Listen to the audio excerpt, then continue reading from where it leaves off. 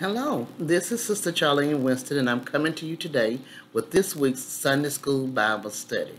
I want to thank each of you as we join together in growing stronger in the Word of God. Our lesson for today is God's choice for Isaac. And our lesson is coming from Genesis 24, verse 10 through 20 and 26 through 28.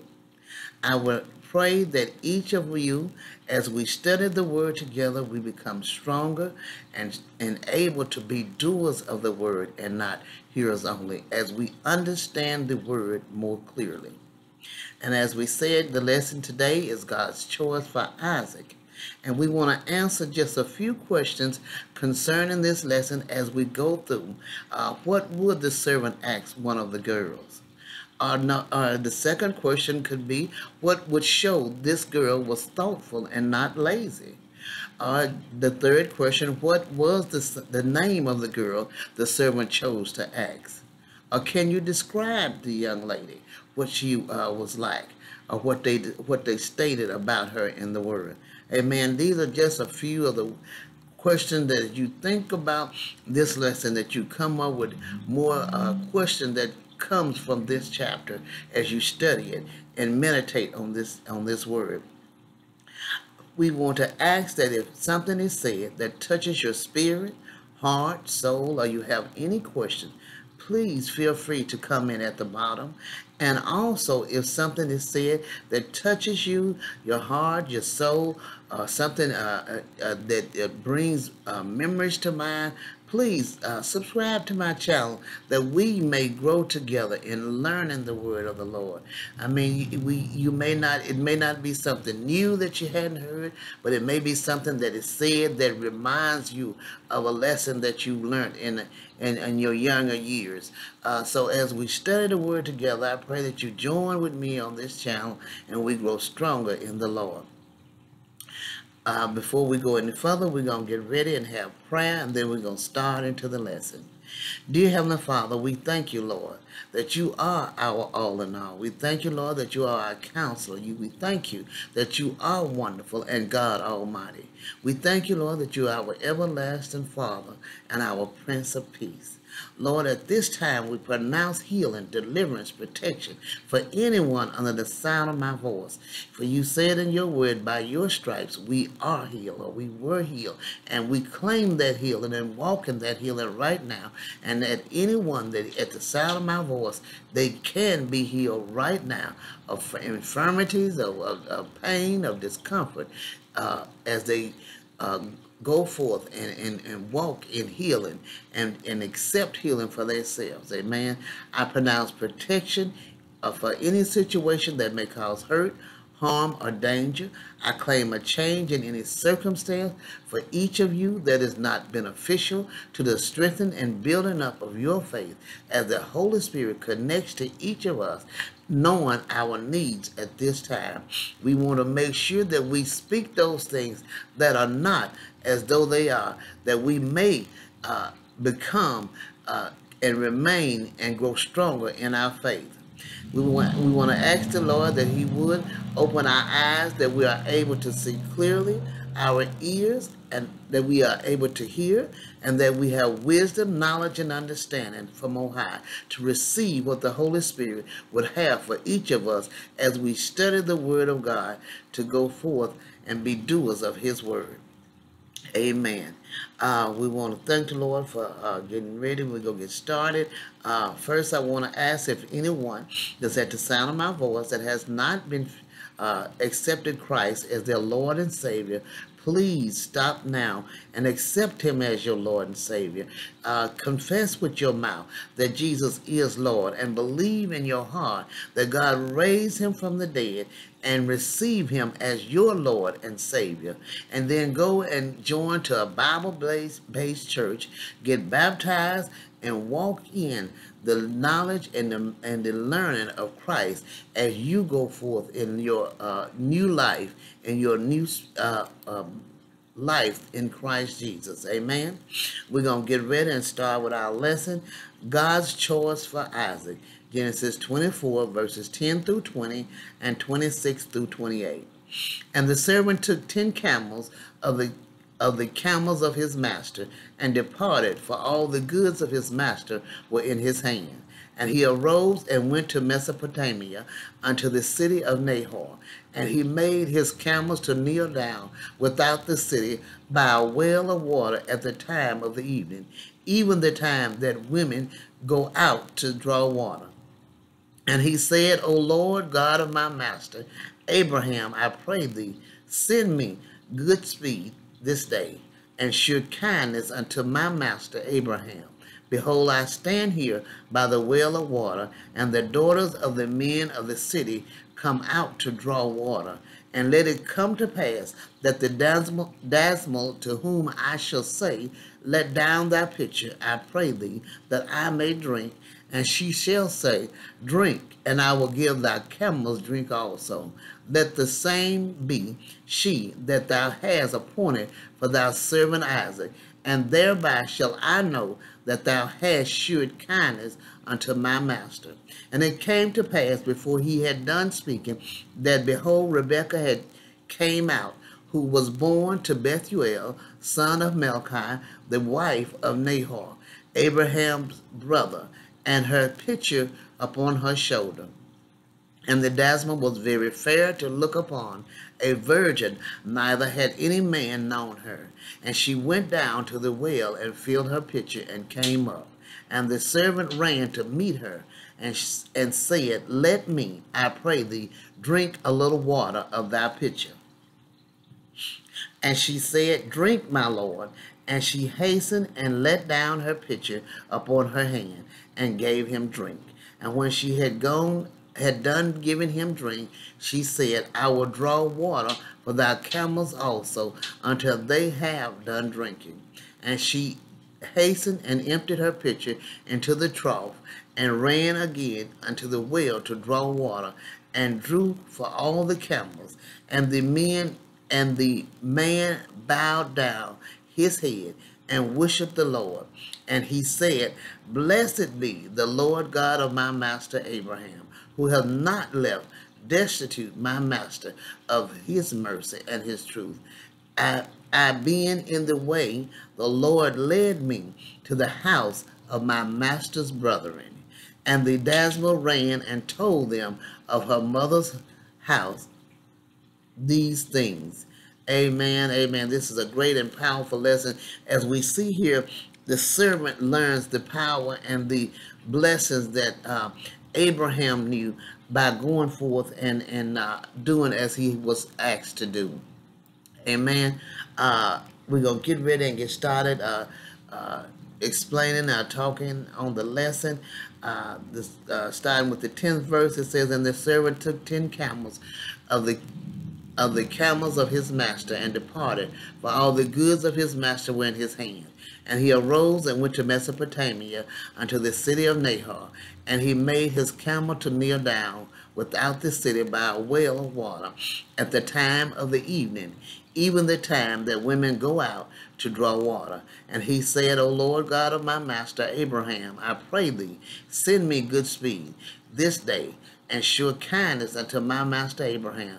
Behold, I stand here by the well of water, and the daughters of the men of the city come out to draw water.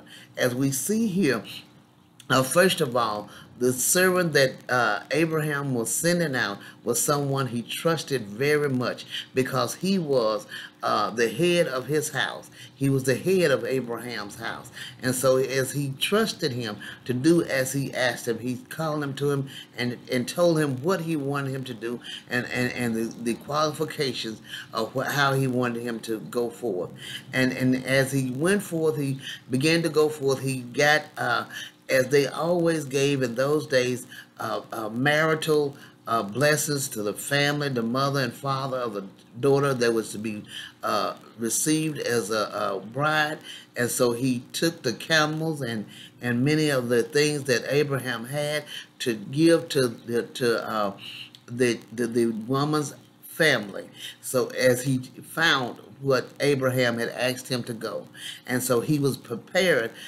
He was not going and say, I will come back and get what I need to give. He was going prepared. He was going ready with a mind that I shall receive what the Lord is sending, what my master is sending me from through the Lord. He will bless his servant Abraham through me.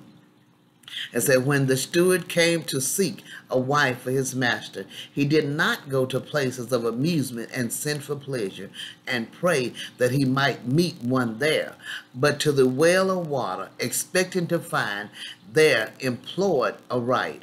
He prayed that God would please to make his way in this matter plain and clear before him. Amen. As he went and he came to the well of water, he was at the area of the city that he was supposed to go to, and he knew that the women came out to draw water. He didn't go to the areas where women that was a flighty would be at this time. He went to where the women that were workers of their home was busy doing what they were supposed to do, and he went to that area and waited and asked God to give him guidance and to go forth in what he was doing. And it said, and the 14th verse, and let it come to pass that the damsel to whom I shall say, let down thy pitcher, I pray thee, that I may drink. And she shall say, drink, and I will give thy camels drink also. Let the same be she that thou hast appointed for thy servant Isaac, and thereby shall I know that thou hast shewed kindness unto my master. As we see, hospitality required giving water to a thirsty stranger in those days, but not to animals. A woman who would do that was unusually kind and served beyond the call of duty. Rebekah's servant attitude was revealed in verse 15 to 20, as was her beauty and purity in verse 16. This servant, like so many of us today, was entering very strange territory. He had no idea on his own how to seek Isaac a wife. He asked God for help. His plan was a good one because all the women of the city came to this well for water. Camels drink tremendous amounts of water, so the girl who offered to draw water for them would, first of all, be very industrious and also have a great concern for people and animals in need. This humble spirit in this girl would be just right for Isaac's wife. Notice that this servant spoke of God as Abraham's God. This servant was intelligent to be able to figure out this plan and lay it before God. Excuse me for that interruption, but we're going to continue on. And as I was saying, that we notice here that the servant spoke of God as Abraham's God. The servant was an intelligent man, that he knew that his master Abraham always prayed to God, and so he in turn prayed to God. He saw what he mimicked what he saw. If people see us praying, then they will begin to pray. But if we are children of God and they never see us praying, then what would make us think that they would begin to pray? They're supposed to see what we do and they're supposed to follow us. And as we follow Christ, we are supposed to be as he was. Amen. The 15 and 16 verse says, and it came to pass before he had done speaking that behold, Rebekah came out, who was born to Bethuel, son of Milcah, the wife of Nahor, Abraham's brother, with her pitcher upon her shoulder. And the damsel was very fair to look upon, a virgin, neither had any man known her. And she went down to the well and filled her pitcher and came up. As we see here, Rebekah is in aim to do what she's supposed to do. She's not trying to stay and carry on conversation. She's going straight to do what her job is. As he finds out that this is a daughter of Bethuel, the son of Melchi, the wife of Nahor, Abraham's brother. This is a very great thing that God has opened the door, and it immediately before he could quit speaking.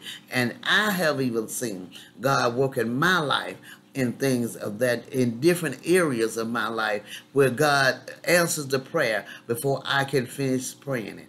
Not all of them, but some of them I have seen where God answered prayer where before I could finish praying them.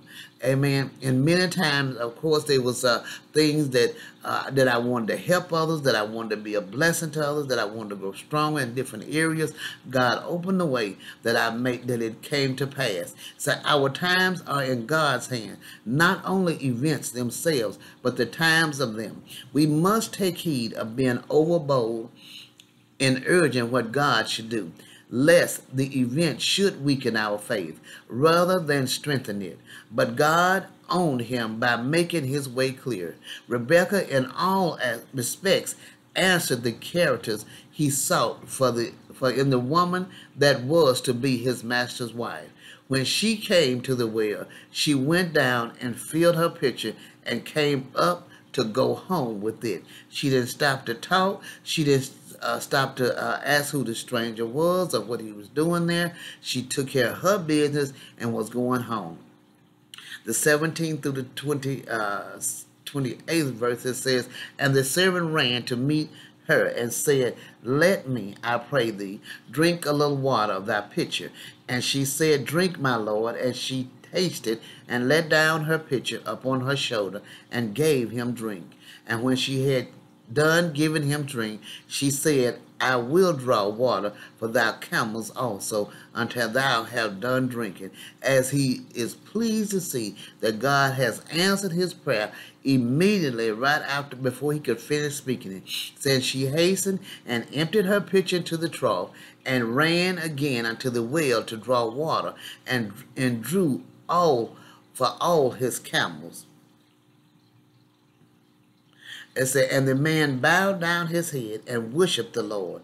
And the man bowed his head to show that a deep sense he had of the divine goodness, and in humble acknowledgement of the favors he received in being thus providentially directed, and worshipped God, gave thanks unto him that he had thus far prospered him, hoping and believing that things were in good forwardness to according to his master's mind and will.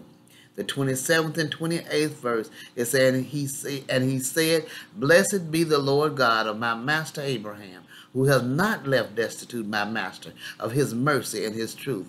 I being in the way, the Lord led me to the house of my master's brethren, and the damsel ran and told them of her mother's house these things. Amen. As we see here, he giving thanks to God. He's thanking God that he was in the place and standing in place for Abraham, and that God answered his prayer through him. It said, and the damsel ran, having invited him to come and lodge at her father's house, that he might not be brought in abruptly. She ran before to acquaint the family of what had took place, and told them of her mother's house these things. She did not go to her father to inform him of it, but rather ran to her mother, because women's dealt more with the mother, and then they allowed the mother to manage talk to the father about business matters. We want to thank the Lord. This is a great lesson, and as we see here, I was studying on this chapter, and it was said that camels could drink up to 25 gallons of water. And so if this child was bringing water to his camels, and he had 10 camels, that was a lot of water to fill them up. Amen. It was a blessed thing that she was in, that she came and had the right frame of mind of being kind and generous without thought, and went straight to help someone in need, but did not go forward without being asked in the first place. Amen. This is a wonderful lesson. I pray you meditate on this great lesson, and y'all have a blessed and wonderful week.